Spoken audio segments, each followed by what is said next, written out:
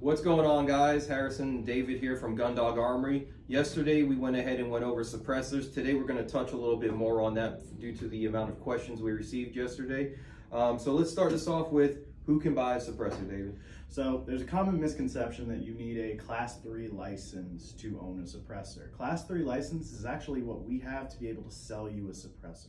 Anyone can own a suppressor as long as you're able to pass a basic background check. Basically, if you could buy a gun, you can own a suppressor. It's a little more paperwork and you have to pay a fee to the ATF and you have to buy the cost of the suppressor, but other than that, nothing's barring anyone in the state of Florida from owning one. Now, when I buy a suppressor, I can either file as an individual or through a trust. Can you explain the differences between an individual and a trust? With an individual, you are filing just as yourself. With a trust, you are a company, quote unquote. With a trust, it protects you legally against ATF searches and seizures. It also protects you in case of any accidents with the suppressor. So you're able to dissolve the trust should anything happen. And that business goes with it. You will lose the suppressor, but it's better than losing your freedom. So on a trust, as an individual, I'm basically telling the government this is my item, so I have to be everywhere where this item is. Say I had a family member or a friend that I couldn't necessarily go to the range with that person, but they're on the trust. So what's the difference between a trustee and a beneficiary on a trust? So the difference between a beneficiary and a trustee on a trust is a trustee will have to go through the same process as you. So they'll have to get fingerprinted and have to get passport photos every single time you want to buy a new suppressor or transfer a suppressor out of your name. They have to agree on it. A beneficiary does not have to do any of that. However, they can still take the suppressor to the range and use it without you having to be there accompanying and babysitting the suppressor. So if I have like a son or a daughter or somebody younger that I want to add on there in case something happened to me, I would put them as a beneficiary. If I had a friend that I wanted to let use the suppressor that I couldn't necessarily go with, he would be a trustee. I would never put anyone who isn't family as a trustee, mainly because, well, a trustee can buy and sell suppressors under your trust, just like you can. They are a partial owner. A beneficiary only gets the suppressor after something happens to you, should you pass on. Now, when I buy a suppressor, am I put on a registry or does the item, how does that work with a registry? So if the suppressor is registered with the ATF and the National Firearms Act, the NFA, if you are a trustee and you have a trust, then your trust is registered along with the serial number. If you file as an individual, it is your name backing that serial number. Now, say I want multiple suppressors, right? So if I buy 3 suppressors, can I all put that on one form to send to the ATF, or does each individual suppressor cost $200 and I have to submit a form for each? So each individual serial number, whether it be suppressors, machine guns, SBRs, or SBSs, require an individual Form 4 or Form 1. Each individual serial number will require a $200 tax stamp, and you will have to fill out all the paperwork over and over again. There is no form that you could send to the ATF for multiple at once.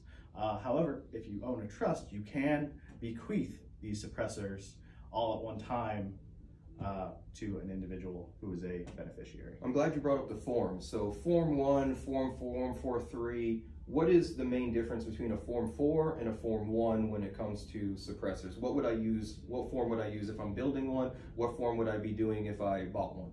So it's pretty simple. If you're buying a suppressor from a shop, one of us who has a Class 3, it's a Form 4 that we help you fill out. If you're building a suppressor on your own, which is completely legal in the United States, in most states, it is a Form 1. The only difference is who's building it.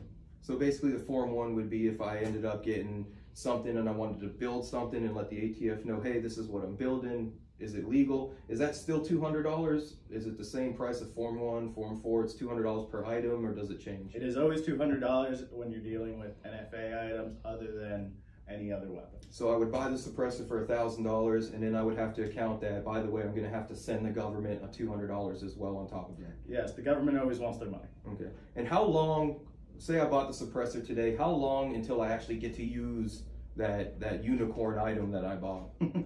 Right now, NFA Form 4s are running about 9 months to 12 months. Form 1s paper Form 1s are running about the same time. If you do e-file Form 1s, they're a bit shorter. I think I e-filed my SBR, and again, that was an SBR, but that took right around 10 days. So Form 1s were taken not too long, a couple months ago. So basically, how old do I have to be to buy one of these?